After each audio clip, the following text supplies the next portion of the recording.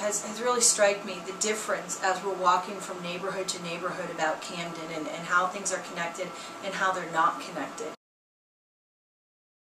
Somehow there's not a lot of human connection, and I found that shocking.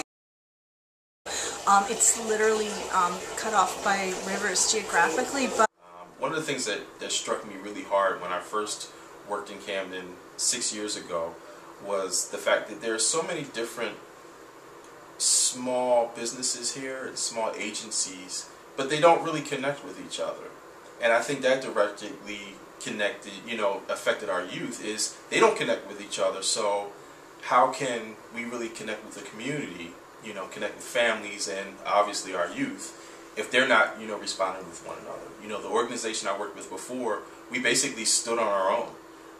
And what really awestruck me was the fact that I had no idea what, Hopeworks was when I was working, at my previous organization. In fact, I worked in a church right next door to here, had no idea that Hopeworks was here.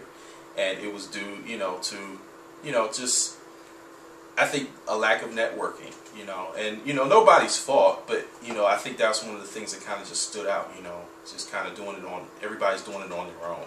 And it directly affects the community, and it directly affects, the families and obviously our youth. It is the massive highway that goes right through Camden and literally cuts North Camden out from the downtown area.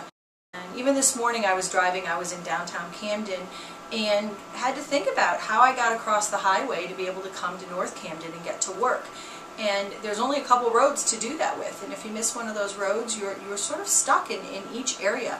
And to me, that is very significant for how we connect in this area, how we communicate in the city.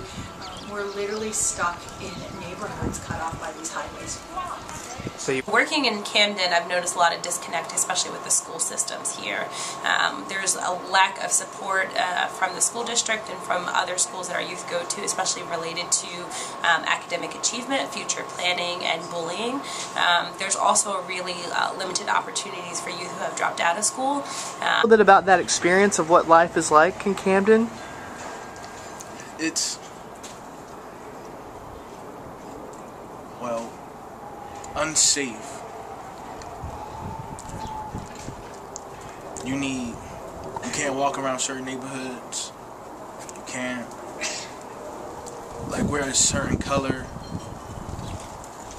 clothing. Yeah, it's ruined by guns, poverty, and abandoned houses.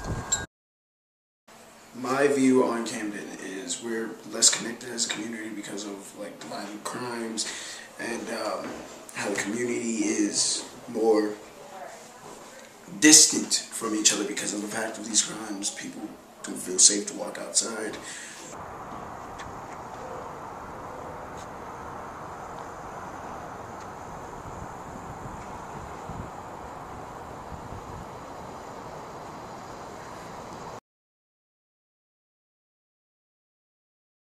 I think Salesforce can help definitely be an opportunity to help connect educators in this area. I do believe Hopeworks is a very safe place. Honestly, when I come in here, I don't even feel like I'm in Camden anymore for some reason why.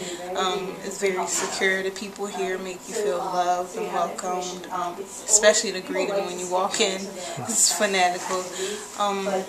Yes, I do believe Hopeworks is a very, very secure, safe place. And my thing is, with internet and technology, we can find a way to connect the community as one whole, as a whole unit.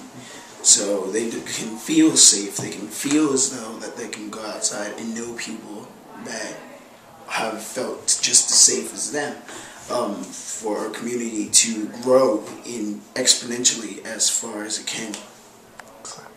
And I think that's one of the things that Hopeworks does as well, is bring the youth together, community, everything. If the youth would just find more resources like Hopeworks and get involved. I need a lot of help in Camden. A lot of help. We still got hope for us. There's still hope in Camden.